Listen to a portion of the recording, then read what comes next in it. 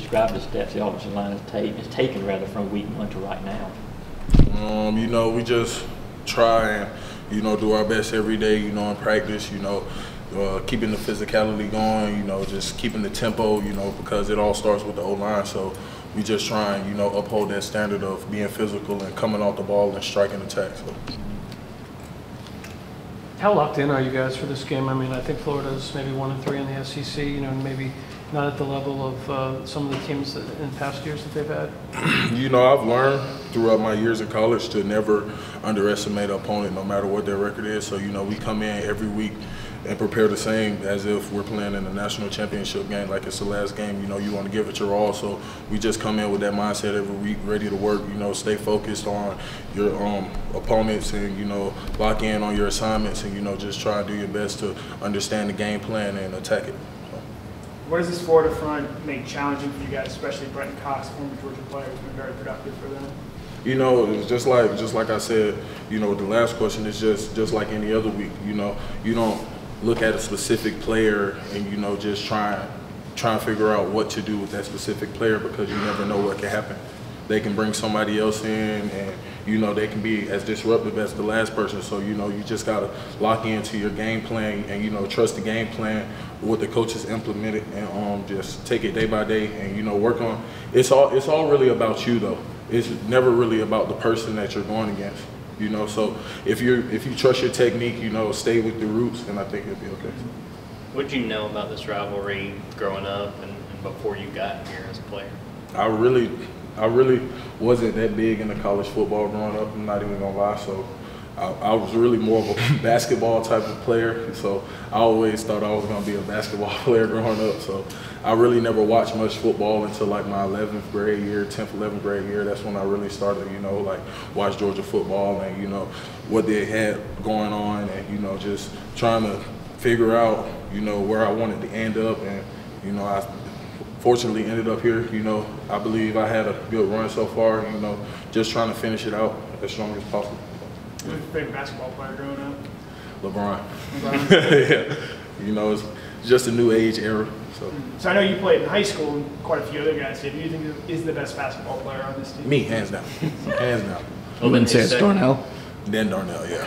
Then Darnell. How's your game now? Have you been over to Ramsey? No, I ain't played basketball in so long. I think the jumper's still there though, but I ain't played in a minute. So. Darnell, playing with Sauer the last 2 years and then filling in for him, what do you think what do you think of his accomplishments in the NFL so far with the Chargers? You know, I think he's doing a great job, you know, just being a rookie and, you know, just being able to start these past couple games and not giving up a sack. I think that's huge for him. You know, I think that ups his stock, you know, going into his next contract, and, you know, hopefully he can just continue to get better and grow as a person. So, what kind of things does Kirby and the other coaches maybe do to, for lack of a better word, enlighten you guys who, like you said, may not know a ton about this rivalry, to explaining why this is such a big deal, why the Florida game is different, maybe a little bit more special than others?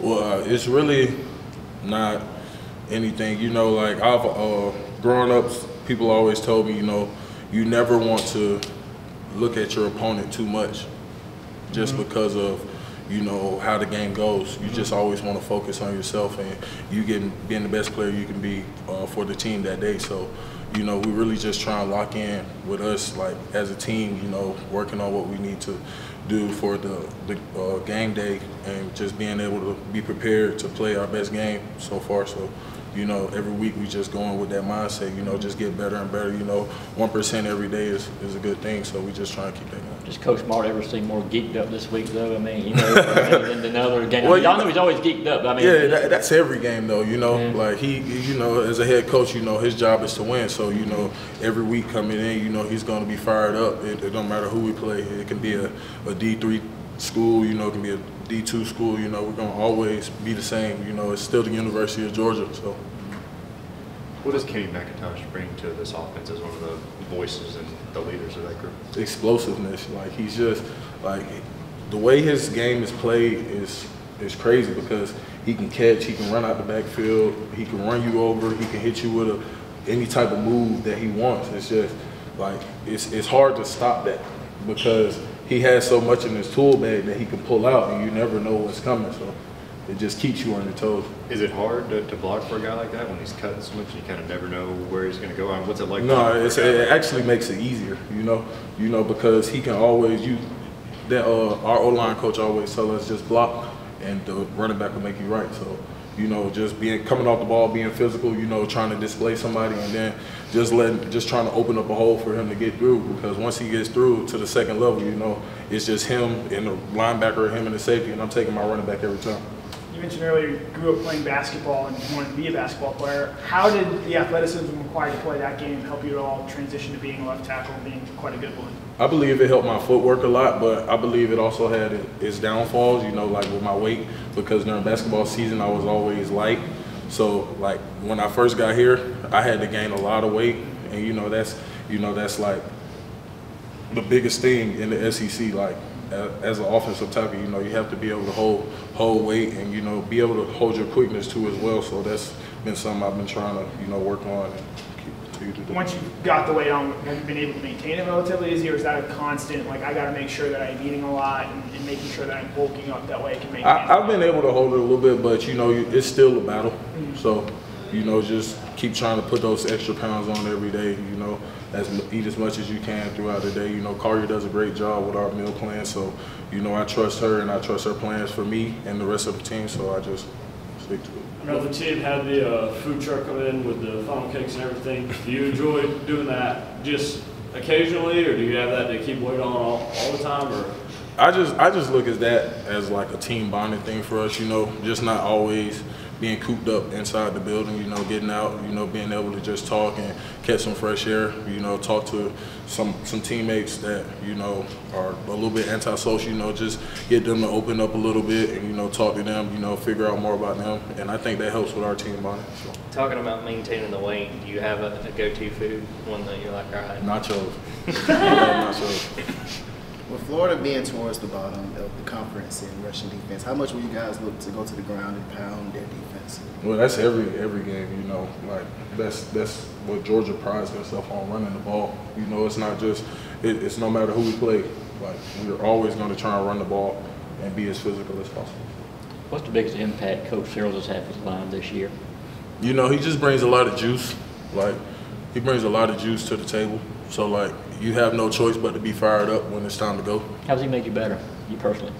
Me personally, I would just say, you know, pushing me, you know, to be the best I can be. Just all around.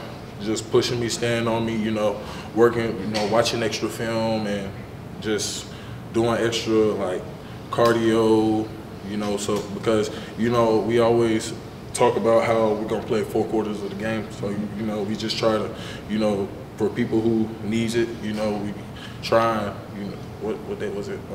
Like Monday we ran extra. Like every day we try and do a little bit extra running, you know, just so when the game time comes, you know, we're able to play all 4 quarters. For you personally, how much do you need somebody kind of pushing and driving you like that to making sure, again, that you're doing the right things? I wouldn't necessarily say I need it, but, you know, it's always good to have in your back pocket from time to time. Because, you know, everybody has those days where you really don't feel like doing nothing, and that extra push helps. So. Time for 2 more questions. You just talked about running backs. Is it hard blocking for a quarterback like Stetson to be so mobile? Is it hard, like when he's back there, you don't know where he is? Man, he's just so little. Nah, but for real, it really isn't a problem, you know, because we always have a game plan, you know, that involves everybody. So as long as you stick to the game plan, everything will be okay. We got one more basketball question for them. Being that you're a LeBron guy, if I tell you that Michael Jordan is better than LeBron James, what would you say? We got to see a one-on-one. See a one-on-one. We got to see a one-on-one. Man. Nah, but both players are up there now, man. I think both players in their prime. I think that'll be a good matchup. Yeah. So. Who you?